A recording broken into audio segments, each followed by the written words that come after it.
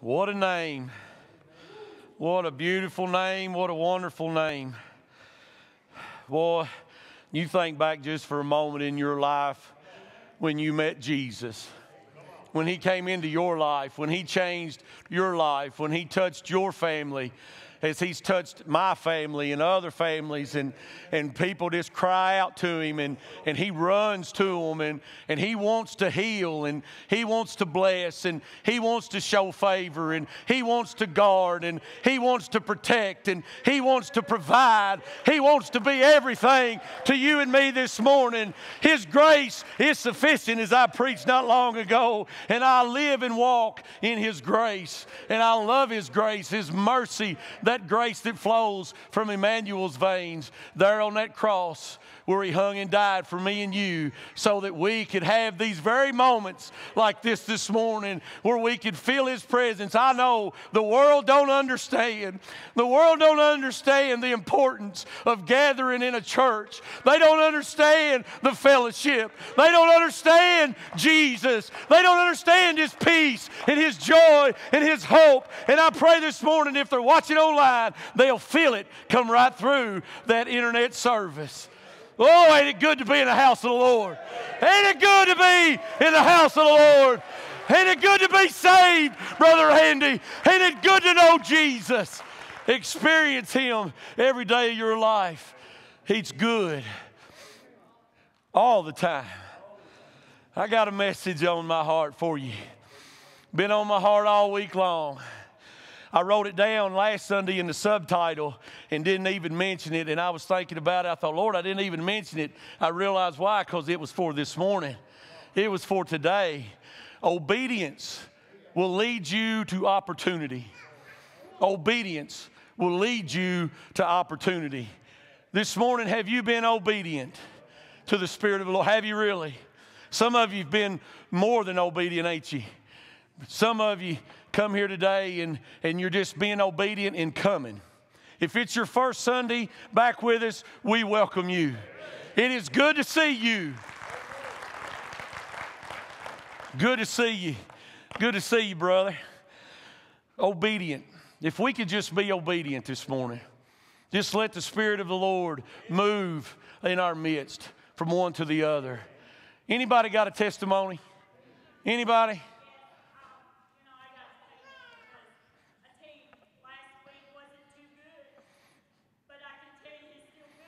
Amen. And he works.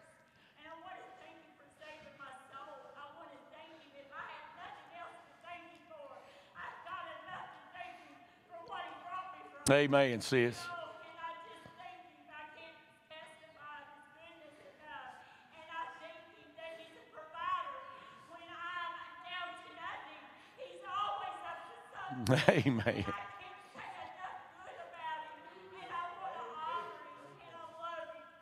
Amen. Amen.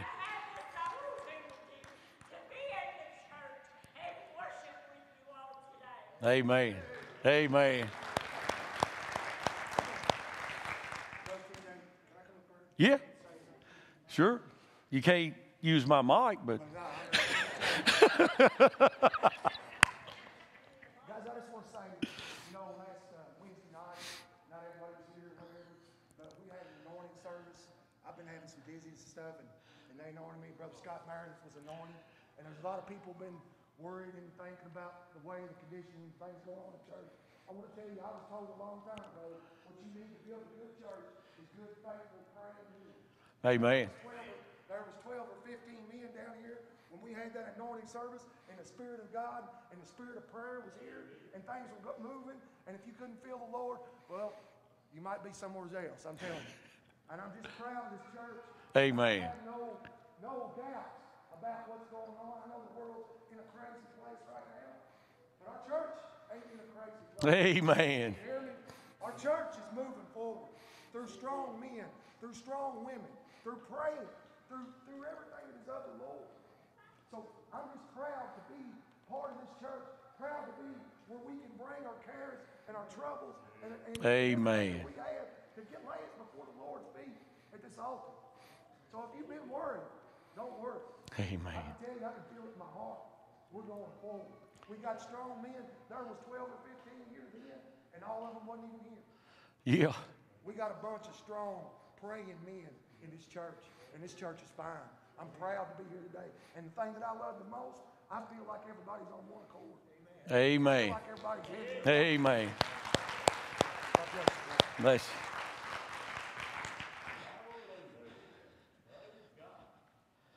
you. Anybody else? Just be obedient. Okay.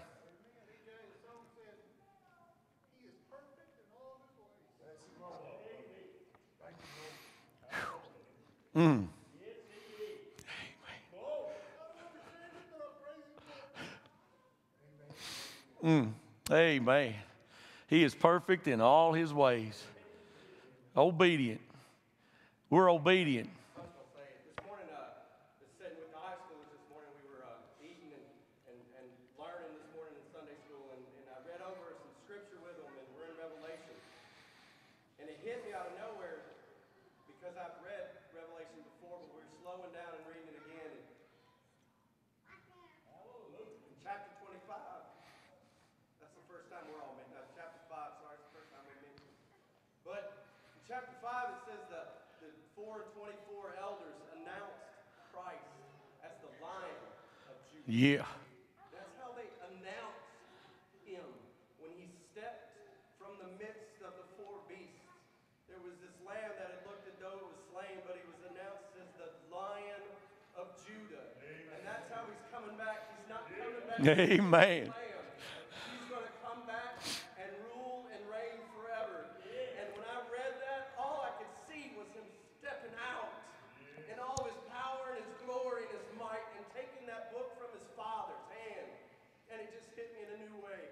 It was amazing. To hear that song and to see that in my mind like I do, it just knocks me out. I love it. I absolutely love it. Amen. Amen. All right. Anybody else now? Just be obedient. Go ahead, brother. Hey, I've been active for a while, but I've been through some drive-throughs and some sickness.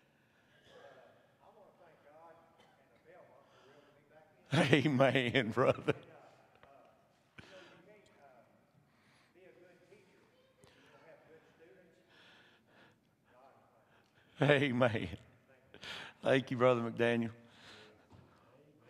I'd like to say I'm thankful to be here. It's good to see you. I'm not going to say that I feel awesome today, because I don't, but I do feel better. Amen. We've been praying for you, Marie. I just got over the pneumonia for the 4th time in the last year and a half, and I just got over taking radiation treatments to my brain.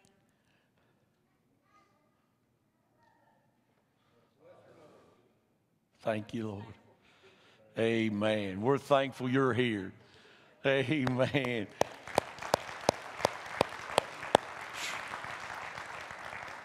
Love you. Love you. Love you, church. Each and every one of you. I'm so glad you made it out this way this morning. I'm so glad you're with us. I'm going to try to preach just a minute. Obedience leads to opportunity. I want to talk to you this morning about King Saul. King Saul, the first anointed king of Israel. King Saul was head and shoulders above everybody else in Israel.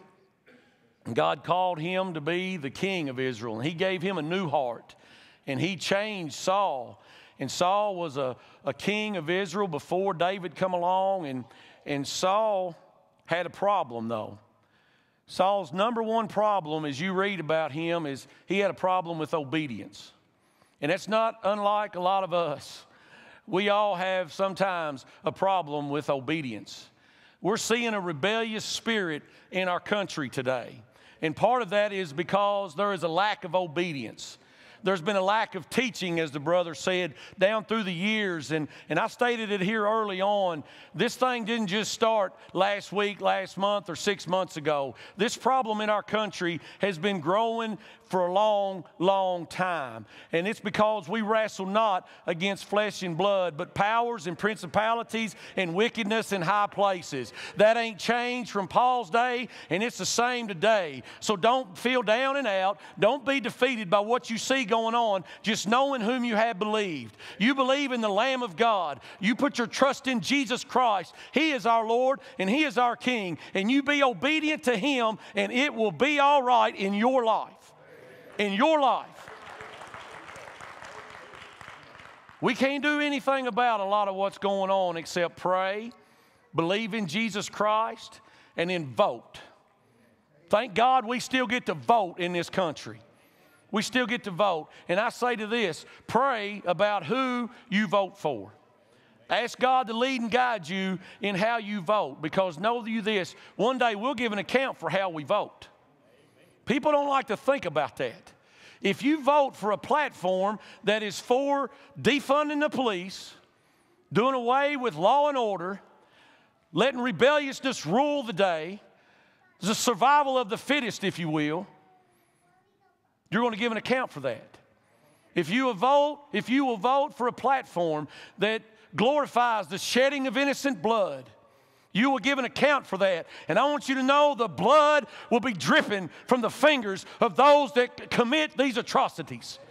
It is against God's law and rule to kill the innocent, unborn children of this country. I used to think years ago, where was the church, Lord? Where was the church when this stuff was voted through? I'll tell you where the church was. The church was preaching the gospel. The church was working hard, living right, doing their best. And that's why they don't put all this stuff out there for me and you to vote on in that shape and manner. They don't do it. They tried it in California. They put it on the ballot box out there. Gay marriage. They put it on the ballot box. Guess what happened? They thought sure they could get it through California. It failed. You know what they did? They circumvented. They done, what do you call it, Brother Craig? They done the end around. And you know what they did? They went against we the people, and they went to a judge, and they found some judges that would vote the way they wanted them to. That's how they got it started. That's what they'll do in our country. That's what they do. They go around we the people. You think if they put some of this stuff on the ballot box and it was truthful and honest and counted and tabbled right, that those things would be defeated, wouldn't they? I believe that. So we're to pray for our government, pray for our officials. But I'll tell you this much, you pray for your church and you pray for your pulpit, that God will put somebody that'll preach the truth to these young people all the days of their life. Nothing but the truth. So help us God. I said it last week, they may flag us. Well, let them flag us. We're a city set on a hill, ain't we? I tell you what, I ain't ashamed of Jesus Christ. I ain't ashamed of the flag of Christ. I ain't ashamed of the flag of America. I ain't ashamed to stand with my hand over my heart and say, I pledge allegiance to this thing. I love this country. I went and fought for this country. I believe in what she stands for. And she's built on Jesus.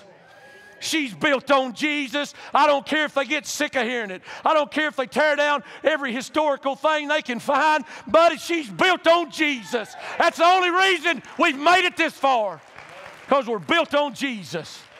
And church, we're built on Jesus. How in the world does a church go through what we've been through in the last year and a half or 2 years and still be standing and praising God, seeing the altar work, seeing souls saved, seeing lives baptized? Because we stand on Jesus. Amen. Woo! Nothing but the blood of Jesus. Nothing but the blood. Let her flow. Let her rain down. Fill us with mercy and grace. Give us everything we need, Lord, to stand in this wicked day. And we're going to stand, church. We're going to stand. We ain't afraid. We ain't afraid because we know Jesus. He's the captain of our salvation. He's the captain of the Lord's host. I tell you what, Joshua seen him, didn't he? He said, are you on the Lord's side? He said, I'm the captain of the Lord's host. I'm with you, church. Be obedient. Be obedient. If I get too loud, they can turn me down. Whoo. I've been running all week. I've been running all week, Brother Rob, because I was like, Lord, I'm going to have my breath this Sunday. Obedient. Don't you want to just be obedient? Just obedient to the Lord. Obedient to His calling. Obedient at work. Obedient at school. Obedient everywhere you go. Just obedient. Let God lead you, guide you, and direct you, and you'll win somebody to Christ in this world we live. You'll win somebody to Christ because they'll see you and they'll want what you've got.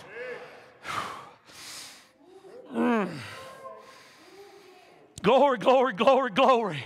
That's my story, that song says. Glory, oh my, my, my. Glory, glory, glory. That's my story, that songwriter sang. Oh, I love that. Glory, glory, glory. But look here, this is what happens. I've told you what can be and what can happen if we're obedient. But there's another side to that. If you're obedient, you are a prince or a princess in the Lord. You are. But if you are disobedient, if you do things your way will lead you astray. Your way will get in front of God's way. Your heart, don't be led just by your heart. You want your heart and your mind to line up with this right here. And you follow it with all of your heart, and it'll be all right. It'll work out. You'll be obedient, because if you're not obedient, trouble's coming. Our country is seeing that. We've kicked God out of everything. Took Him out of school. Took Him out of the churches in a lot of places. It's just 3 points in a poem. I heard one buddy of mine say one time. He said, I like going to church over there. He said, I know where you go, TJ. They preach fire and hell and brimstone and judgment. I said, yes, we do.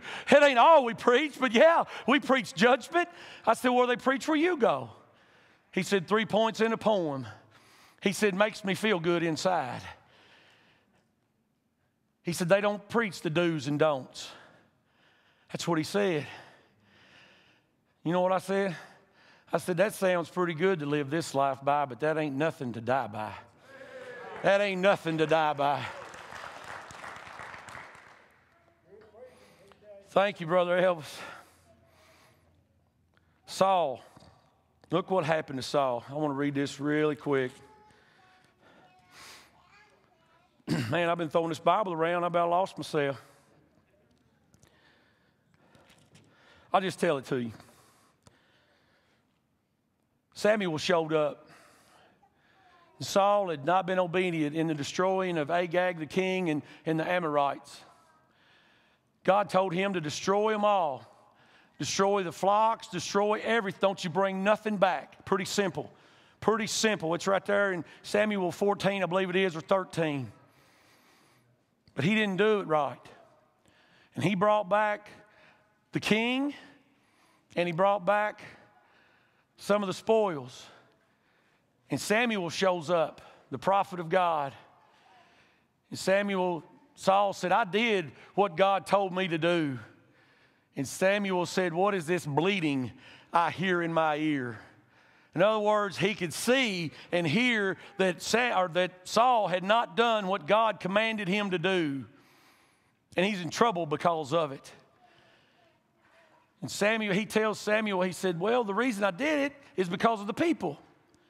The people wanted to do this. He blamed the people. He's the king. Let's be honest, the buck stops there, don't it? He's the king. He's the one. That's where it stops at. But he tried to blame the people. But it didn't matter. He said, and by the way, we're going to sacrifice to the Lord. We brought all this back so we could make a big sacrifice. I want to tell you something. Saul should have learned the first time, Brother David, that he made a sacrifice without the blessing of the prophet and without God on his side. You can read about it a few chapters earlier. See, he didn't learn. A lot of times, folks, we don't learn. We don't learn from past mistakes. We don't learn from what we did wrong. So we end up doing it again and again and again. We end up committing iniquity, turning aside from the straight path. Why? Because we like darkness rather than light. We don't want it brought to light. But I say that by meaning the world. I believe here this morning, you want it brought to light. If you ain't walking with the Lord, you want to know it. You want to be sure. You want to be right with God. You want to have right standing with God. When you go to sleep tonight and when you wake up in the morning, you want to know in whom you have believed. You want to know that you know that you know that you're saved, don't you? That's why you're here this morning, because you love God. Not because you love me, which I hope you do, but because you love God and you love this church. And you do what is obedient. You do it to the best of your ability. But Saul didn't do that. And Saul did what he wanted to do. And Samuel told him. He said, well, I'm going to sacrifice. And this is what I want you to take home with you. Samuel said to obey. To obey the Lord is far greater than sacrifice. And the reason for that is because as Saul did, you can sacrifice unto the Lord and not be obeying the Lord. But if you are obeying the Lord, your sacrifice will line up with what God wants. That's obedience. And that obedience leads to opportunity. If you're obedient to God, He will give you opportunities. He will open doors for you. He will walk with you and teach you in all His ways, lead and guide and direct your life and bless you beyond measure. The Bible said He'll open up the windows of heaven and pour out a blessing on you, Belmont. I believe God is opening the windows of heaven and blessing us today. That's what I believe. He's looking for a church that's going to stand. He's looking for us. I like this. Every now and then I like to think about this. God is in search of a worshiper. He's looking for somebody that'll worship Him. He's looking for somebody that'll lift their hands and praise His holy name without wrath or fear or doubting, because He is worthy of praise. Just be obedient. If you just be obedient, next thing you know, you'll be running. You'll be like Sister Calvert was a couple Sundays ago. You just jump to your feet and go to testifying. You'll be like Brother Andy and his lovely wife did today. You'll come to the altar and just pour your heart out to God. That's what you'll do. You don't worry about what anybody thinks till you get home. If you're like me. Boy, when I'm here and this pulpit's on fire, I just say whatever God wants me to say. And then I get home and go, did I really say that? Then I watch it the next day and go, yes, I did. Woo. Bless the Lord. If God's in it, it's right, ain't it? If God's in it, it's right. It'll be right every time. Just be obedient. If you're obedient to the Lord, parents, you will raise your children in the honor and the glory and the admonition of the Lord. If you're obedient this morning, you'll be praying about putting your children in BCA. You say, well, I might not do that. You may not, but be obedient. Seek God in it. I can tell you this. Me and Rhonda, we made a lot of decisions for our children down through the years. Some of them good, some of them not so good. I can tell you the best one we ever made. We put them in Belmont Christian Academy. Just like some other people I know put their girls in Oak Ridge Christian Academy. I tell you what, you look at the fruit of that labor. I tell you what, they know the Lord. They know the Word of God. It's like Sister Whitney said here, Brother Doyle and Sister Renee's daughter, who's went on to be with Jesus. We know where Whitney's at, and one day we'll go and see her. I tell you what, we know where she's at, because I heard her say this. She said, you know what, going to school here doesn't make sure that I will always do the right thing, but it made sure I'll know the right thing to do. Man, that's all we can do, ain't it? That's all we can do is train them and teach them and show them the right thing to do. Be a light. Be a witness. Be obedient. Be obedient as this church is in tithes and offerings. Be obedient. I've heard it said, we couldn't do this. We couldn't do this without the blessing of God. I've had people tell me, oh, what a beautiful church. I'm like, boy, you ought to come to it. You ought to come to it. One guy told my dad, he said, oh, that's that church over there where them rich people go. Amen. We are rich. We are rich in faith. We're rich in mercy. We're rich in love. We're rich in God. We're rich in power and strength and His might. We are wealthy, folks. And our bank accounts look pretty good too. And if yours don't, we'll be praying for you. Listen, let me tell you the truth. If you've got food on the table, you got raiment to wear, you got a vehicle to drive, you've got a lawnmower that you don't have to push, I'm telling you, you are wealthy. I used to push mow. I even tried one of them for a while. I think my papa had one of them, didn't even have a motor on it. I told you my papa used to say, somebody needs to mow the yard. He didn't have a zero-turner. He'd had little old grandchildren waiting in line to get on that thing. We're wealthy. We're wealthy in all the right ways. Well, there ain't nothing wrong, by the way, with working hard and doing good. Thank God, look at our church. There ain't nothing wrong with working hard and doing good and giving to the Lord, because He'll pay back many-fold over. Many-fold. You can't outgive God. You can't do it. Give Him your children. I tell you what, give Him your marriage. Just give it to Him. When you don't know what to do, when you don't know what to say, hold your tongue and give it to the Lord. Wait on God. That's a hard thing to do, ain't it? Wait on God. Because I don't know about y'all, but sometimes I like to poke back. I do. Thank God, me and my wife, we don't do much of that anymore. We don't do much of that anymore.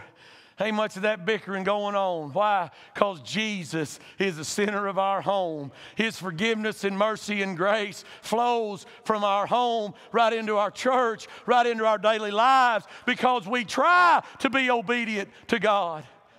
We try. And I tell you something else. Don't get separated. Don't get separated, church. Don't think you can get out on this world and in this world by yourself. Don't think you can handle the devil on your own. I'm telling you, you need God, you need Jesus, and you need a church just like this one to come along beside you and pray with you and pray for you and bless you in the name of the Lord. We need each other. We need each other. Never been a time. I heard a pastor this week. He said, never seen a time like this.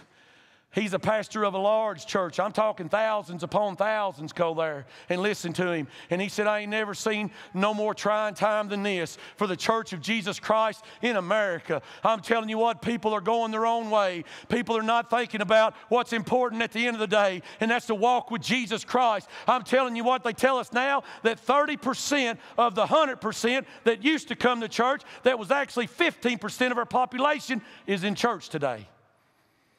Did those numbers blow by you real quick? 30% of the 100% of the people that claim to go to church regularly is back in church this morning. And of that 30%, of that 100%, only 15%, they tell us in America, actually go to church. Think about where our numbers are. Think about where our numbers are. God is blessing this place. God is richly blessing this place. We're above 30%. I don't really know the percentage, but we're over 30, I promise you that. And it's because of the Lord. It's because of Jesus Christ. It's because of the love of God that's in this place. It's because that when people drive by this church, they've told us they sense and feel the presence of God when they drive by. If you ain't just drove by, next time you drive by, just kind of look over here. And you'll think, oh my goodness, what has God built right there? A beautiful, beautiful place to come and worship Him. Men have labored, women have labored that we might have what we have today. I just happen to be lucky enough to be here. Some of y'all are brand new. Some of you just arrived. I'm telling you what, we're glad you're here. God has brought you here. Jesus Christ. And we had a vision at this church, a vision that we might have a place that could seat 650 or 700 and have a school and have a ministry that would work at this church 5-6 days a week. And thank God we've got that. But we ain't quitting. We ain't quitting. Somebody'd say, well, what's next?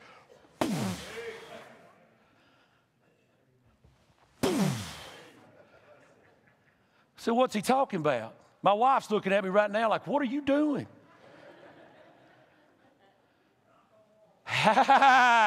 knock a wall down. Somebody say, that'll never happen. Yes, it will. If God wants it to, yes, it will. Yes, it will. Well, my goodness, look where we're at today. That's what I'm saying. Look where we're at today. And let your mind think just a minute where we might go, Steph. Where we might go. This county needs this church, and this church needs this county. We need to be growing in the Lord. Future, vision, thinking about what God might do, what God wants to do. What's God want to do? God wants to save souls. How do you save souls? You win them to Jesus. You get them in a house of God like this, and they hear the gospel, and they feel His presence and His power. That's how we know we're doing the right things. God's on our side. Amen. I said it last week. God's on our side because we're on His side. And somebody say, well, TJ, you may not see this wall come down. I might not. I believe the next preacher here, whoever he might be, the next pastor, whoever he might be, he might see it. I know my dad, I'll be honest with y'all, when we built this one here, my dad didn't think he'd see it paid off, did you, Pop? Really? Didn't think he'd live long enough to see it paid off. I got a feel. He almost didn't, by the way. He got real close. But I think my dad's going to see it paid off. I think my dad's going to see it paid off. Why? Because we're obedient. Because we're obedient. Because we love God. Because we're filled with men and women that love God and want to stand in the midst of the worst time we've seen in America in church history. We are one of those churches. We've been chosen by God. His hand has been upon us for just such a time as this, that we will stand. Others may fall by the wayside. Guess what? Not us. You believe that? Not us. We're going to stand. You can call me after a while and encourage me, uplift me. Call the deacons. Hey, call the deacons and uplift them and encourage them. Try that. Call the deacons and uplift them and encourage them. They need it. I need it. Shirley, the worship leader, needs it. Josh, the school director, needs it. You as the laity, I try to give it to you every Sunday. I try to encourage, uplift, bless you in the name of the Lord. I've got messages on my mind that's coming that's not going to be as fun as this one, but this one is fun. Be obedient. Follow the Lord. He'll bless and keep and sustain you. Just stay with Jesus and stay with this church. And I'm going to go ahead and say it. She told me I could. Brother Brian, his wife, first name, Rachel. I wasn't about to try to say it on my own. Those of you that know me know I'm awful with names. It wasn't long ago, Sister Rachel walked by me at the back door. She said, boy, I'm glad I stuck it out. I'm glad I stuck it out. You know what I said? Y'all know what I said. I said, I'm glad I stuck it out. I'm glad. And one day I said it too. We're going to walk through the portals of glory, and we're going to be glad, Sister Brooke, that we stuck it out. I tell you what, we're going to be glad. But until then, we're going to stick it out right here. Ain't we? We're going to invite people. We're going to encourage people. We're going to try to do our best with this COVID-19 thing going on. We're going to try to respect others.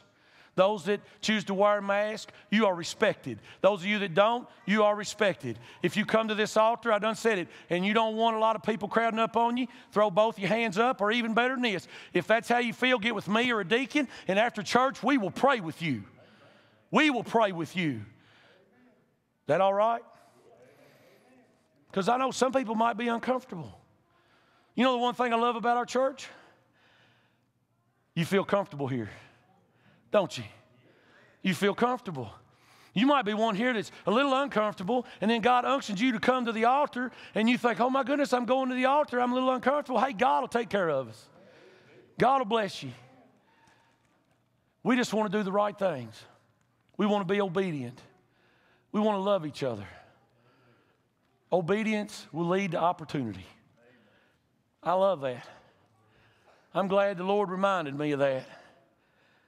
You know, I was telling Brother Shirley in closing, there was a time not so long ago in my life, I'd be back here teaching Sunday school. Man, I love my Sunday school class. I say mine, our class. I love that class. We gather in there, and not so awful long ago, there was probably 25, 26 men being there for Sunday school class. We was getting to the point where they was like, let's move out to the gym. I said, oh, no, I done been out there. That's the wilderness. I done been out there. I'm telling you. I started that class out there, and I tell you what, I about give up on that class. And I remember the Lord was like, what are you doing? I ain't done with this class yet. You just stay and read and study while next thing I know, that thing started growing unbelievably. But what I'm getting at is I would teach Sunday school class back here to 25 Christian men. But in my obedience unto God, I would get up from that class. I'd go out and get in my truck, and I'd leave this church. And I'd be driving off to another county to go preach at a little old church with 7 or 8 members. And I remember thinking, God, I'd just love to just stay right here at Belmont. But you know what? We're supposed to be obedient. Be obedient. Be obedient to God. And guess what happened? Through my obedience and through this church, and I don't know how it all worked out, folks, but now guess what? I get to teach the class, Brother David, to about half that number, and then come out here and preach to you. That's the Lord.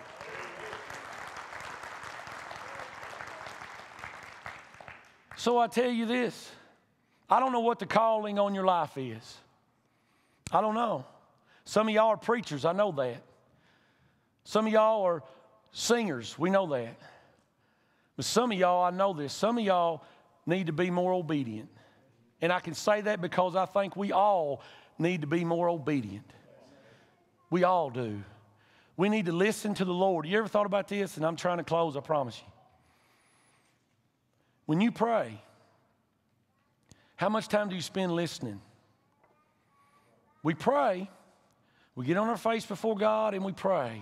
We ask God for this, that, and the other. Sometimes it's what we need. Sometimes it's what we want. But I want to ask you this morning, how much time have you spent listening to God? Take a little time and just be quiet in yourself. And I know that's hard to do. It's hard to do, but you can do it. And listen to what God wants for you. You know, we've been praying about this at Belmont for a while. We want a piano player. We want a piano player. I told Shirley this morning, I said, we may have to do like the story I heard of a man, and there was 2 men, they were farmers. And it was dry, and they was getting ready to put their crops out, but they was worried because it was so dry, Brother Randall. They were worried about putting this crop out. Brother Randall might have been the one who told me this story. I can't remember. But anyway, these 2 men were praying for rain. We're praying for a piano player. We're praying for that, ain't we? There's a bunch of us are. Well, these 2 farmers, one of them got up the next morning after praying all night, and he went to plowing his field. The other one stayed in the house and watched the other one work. Which one of those 2 do you believe had the faith to believe rain was coming? The one that was preparing the field for it. I told Shirley this morning, maybe we just need to set a piano back up here. Just set one back up here. And I'm not speaking that. I've just got faith to believe that God is going to send us what we need. We need a piano player. Let's stand together this morning. Choir, come ahead.